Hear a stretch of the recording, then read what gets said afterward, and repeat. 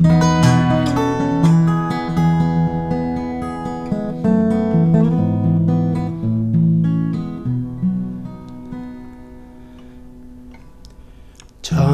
now, time beckoning, time out of memory, glimpses of dreams not yet dared, reborn romance, second chances past reckoning, the future now is repaired. Here at the high mark where all waters rise, before they start falling away,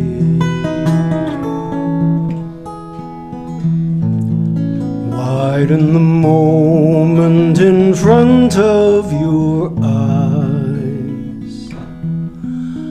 You can dance through all time in a day.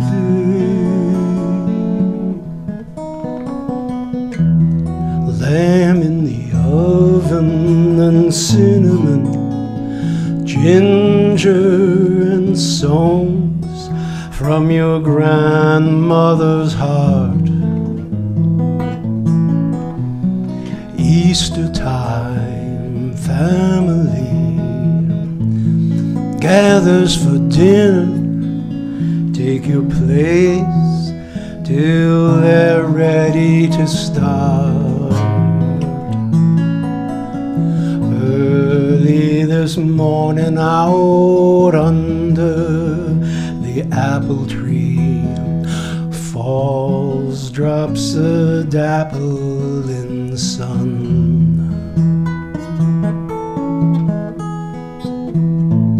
Cidery air up to blossoms cerulean.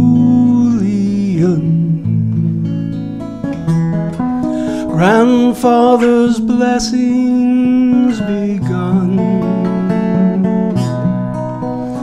At a still point, and you yearn to stay, but the world turns, then it slips away.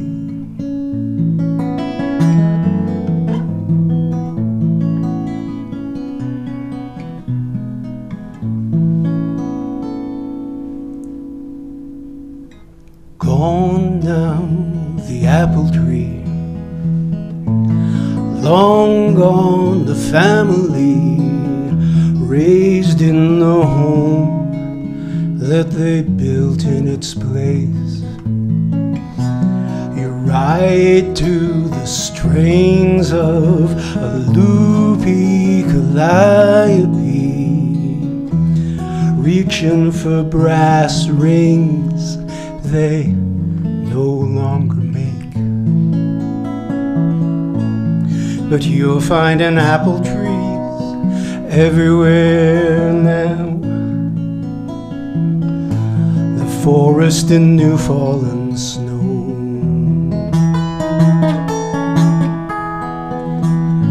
gull above beech cliff towers in Tuscany, cradle them, then let them go in the windlessness on a canyon floor. Breathe the sky down in, then again before each dip of the paddle, each flick of the pen, as God writes your name in his hand.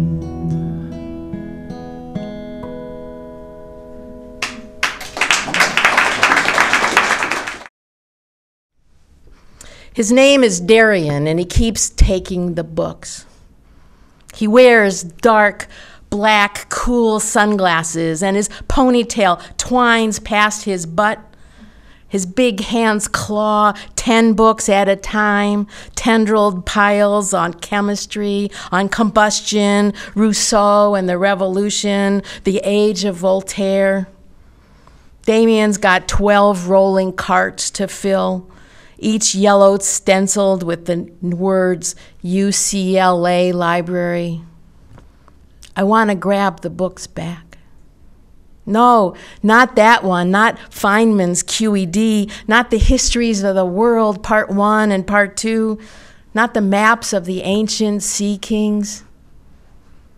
On which day did my father wind into the tired bookstore at Wilshire and Veteran in Los Angeles, or at Pennsylvania and M Street in Washington, D.C., sift through the tables, lay out hard cash, collect yet another edition of Samuelson, say to himself, Jules Verne is my hero, I need another copy of 20,000 Leagues Under the Sea? Did my father know he already had 4 copies? How many years did he carry books home in brown satchels or in his old Plymouth, then the brown Volkswagen, until he amassed these 5,000 books, all to be taken away by Darien in a matter of an hour or 2? In the age of electrons and screens, what is a book anyway? Just an old storage device, disappearing like papyrus rolls and long playing records. Maybe reading sucks atoms from the ink, makes the pages less distinct as one of us fades. Maybe we merge with the book. It climbs into our skin as scanned pages scurry to life and memory. They say a library is lost when a person dies. Have we scattered my father across the students of UCLA like the ashes of the Library of Alexandria? I think about Ptolemy, how he built his collection of 700,000 volumes by stealing scrolls from ships and visitors, scribe after scribe, a thread kept alive, hoping the moths and flames wouldn't win. Darien is almost done.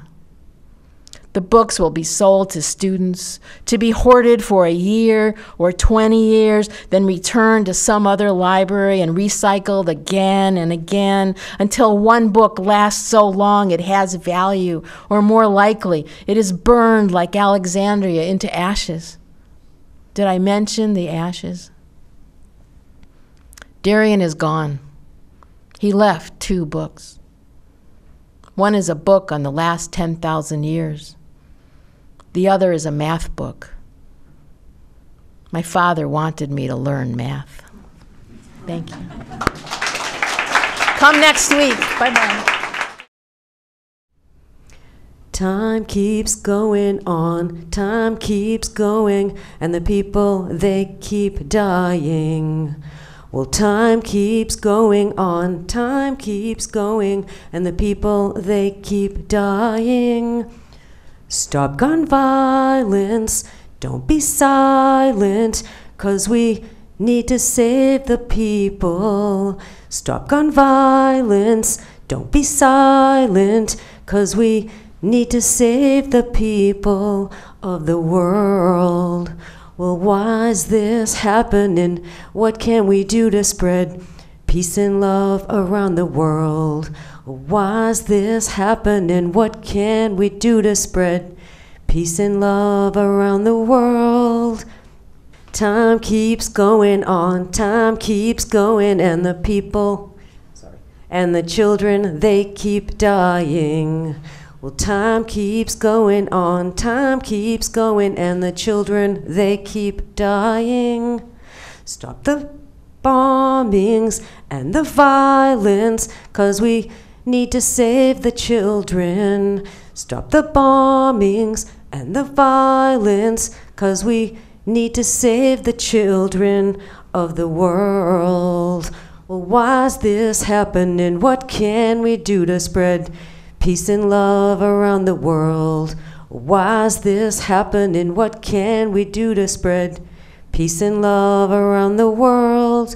Think of Martin and the children and his peaceful quest around the world, peaceful quest around the world. Think of Martin and the children and his peaceful message seen around the world. Well, no more hurting people, no more hurting people, peace on earth to everyone. No more hurting people, no more hurting people, peace on earth to everyone.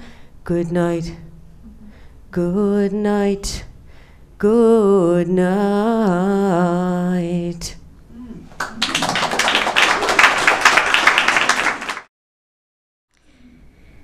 Toilet, new toilet, composting toilet, usurper of the behemoth, the fishing crate of the original Clivus Multrum, the big, boxy, homeless throne that never made it into the tiny house where every square inch of its 128 square feet counts.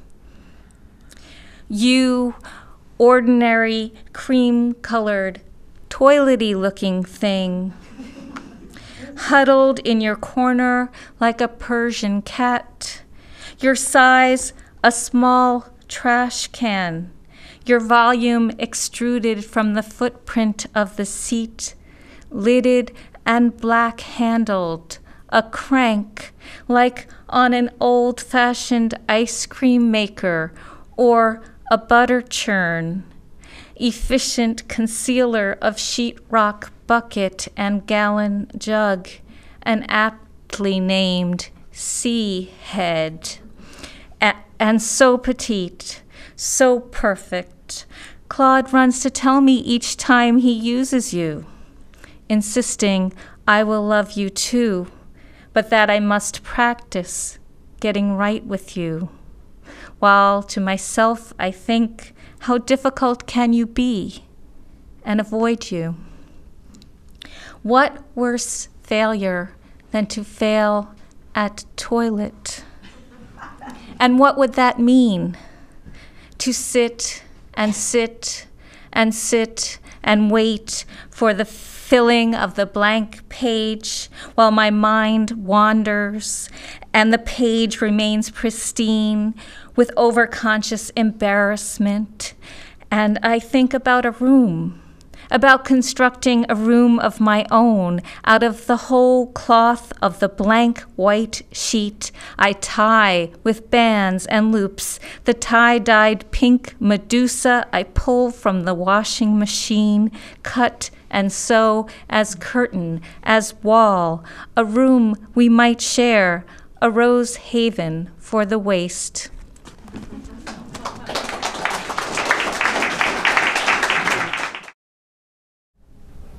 Once there were just you and I. Now, worldly wide, echoes resound my ever-faint cries to know of you, here, so far beyond those days, as I fall breathless within the deep, bottomless voids of my heart, dredged by long faded, long lost love. Thanks.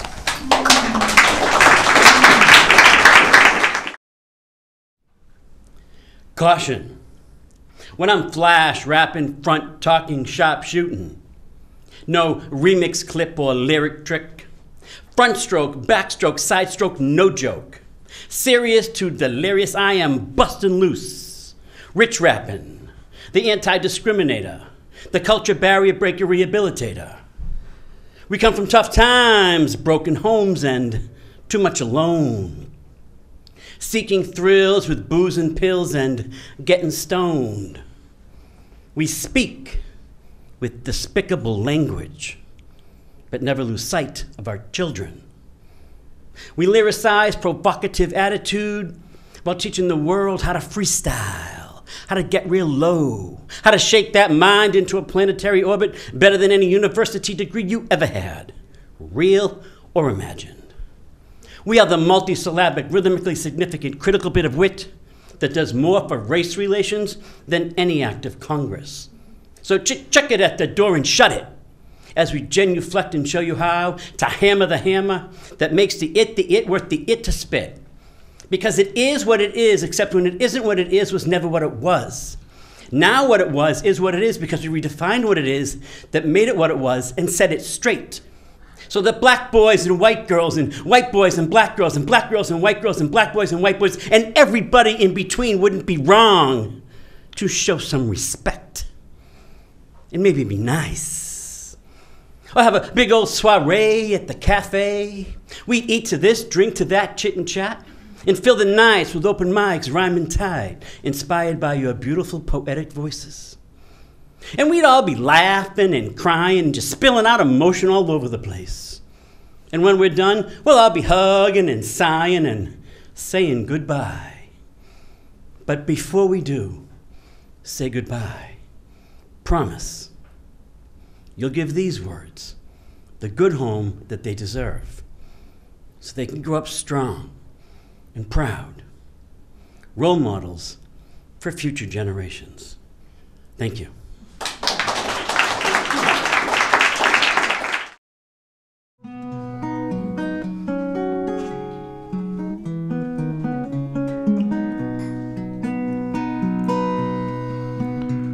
In the middle of the meadow, there's a hollow in the hill,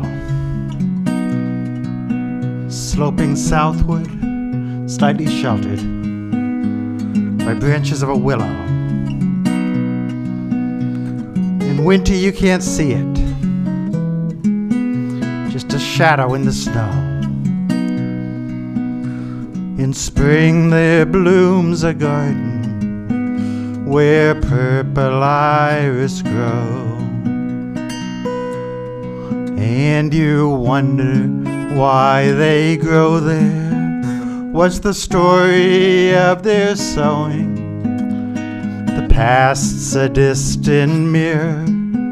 There is no way of knowing. Did a farmer plant them there? Did a rodent hide her nest?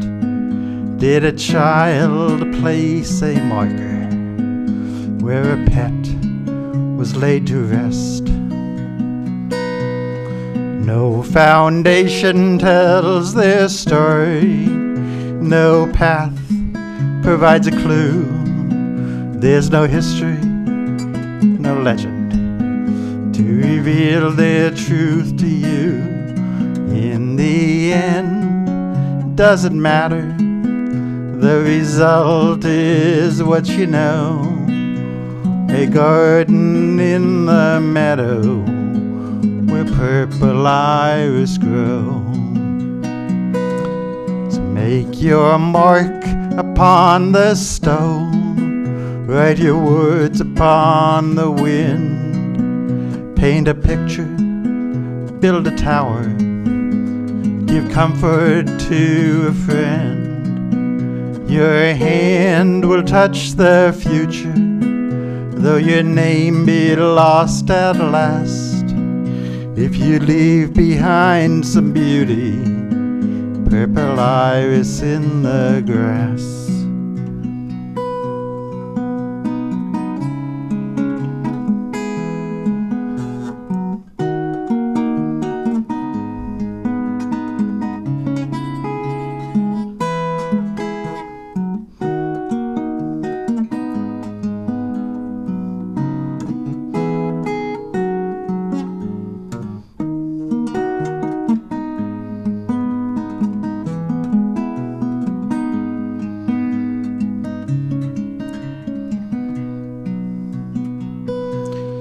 Make your mark upon the stone, write your words upon the wind, build a tower, plant a flower, play the mandolin, reach out to the future, whatever seeds you sow,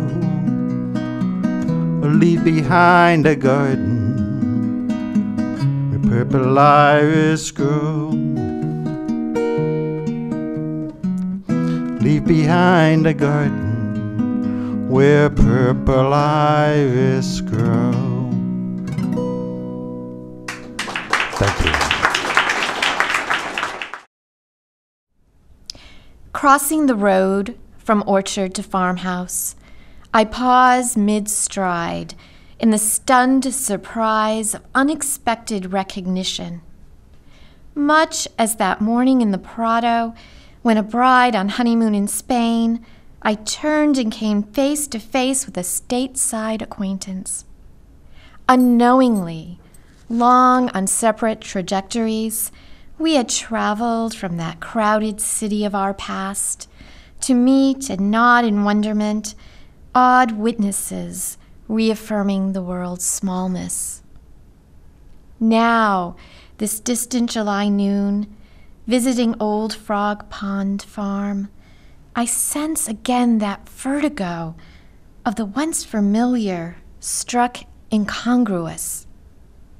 A mimosa, constitutionally unsuited to this New England climate, reels me back to my adolescence, when I knew well those supple, smooth-barked limbs and the squat shade of their canopy, where I imagined possibilities far away from my Arkansas home, with its hemmed-in yard, that airless yard in which my breath was held, waiting for an escape route to be revealed.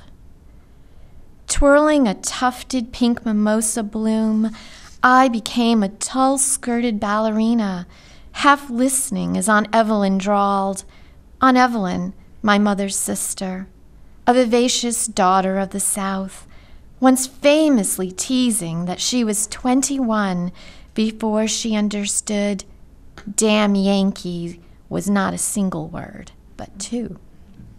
Aunt Evelyn, who nevertheless found no fault when I fled, opting instead to impress upon me the necessity of a smile, that life is empty without friends. Aunt Evelyn, whose death these 15 years has left a daily chronic ache, a memento, like this leaf I reach to pluck and damply press against my cheek. Thank you.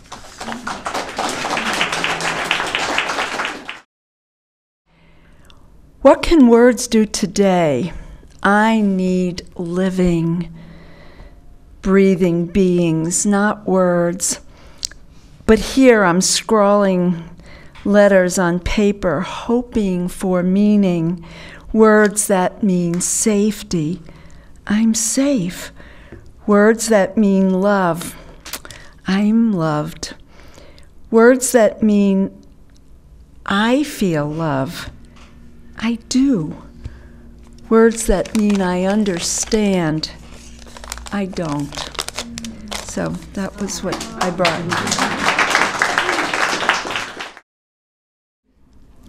We welcome you to Earth, little baby, little star. We have awaited your arrival from near and afar. The morning rays give you a glittering crown of light. Oh, how your pitter-patter and ringing laughter give us delight. You fill our hearts with joy and pride, that we were inevitably overcome with awe inside. Your gaze, blushing cheeks, and unfettered curiosity touch our hearts. They are an exquisite, silvery works of art. Already your childhood dreams are blazing and alive. In your infinities and unfathomable, you will thrive. Within the sea of infinity is a tiny forever, that you will outshine and outpace, being successful in every endeavor. Be that person who strives to be finite in your own vicinity, blessed with talent, knowledge, kindness, and divinity. Be a superhuman who is never too afraid to go the extra mile. Someone who is not afraid to be emotional, never fail to smile. Don't be afraid to take chances, to be your own person with signature moves. Think lightly of yourself and deeply of the earth. Oh, your lovely existence will be precious as your worth. Thank you.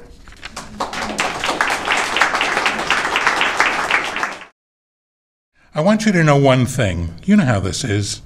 If I look at the crystal moon, at the red branch of the slow autumn at my window, if I touch near the fire the impalpable ash or the wrinkled body of the log, everything carries me to you. As if everything that exists, aromas, light, metals, we're little boats that sail toward those isles of yours that wait for me. Well now, if little by little you stop loving me, I shall stop loving you little by little. If suddenly you forget me, do not look for me, for I shall already have forgotten you. If you think it long and mad, the wind of banners that passes through my life, and decide to leave me at the shore of the heart where I have roots, remember this, that on that day, at that hour, I shall lift my arms, and my roots will set off to seek another land. But if each day, each hour, you feel that you are destined for me with implacable sweetness, if each day a flower climbs up to your lips to seek me, ah, my love, ah, my own, in me all that fire is repeated. In me nothing is extinguished or forgotten. My love feeds on your love, beloved. My love, and as love feeds on your love, beloved, and as long as you live, it will be in your arms without leaving mine. Thank you.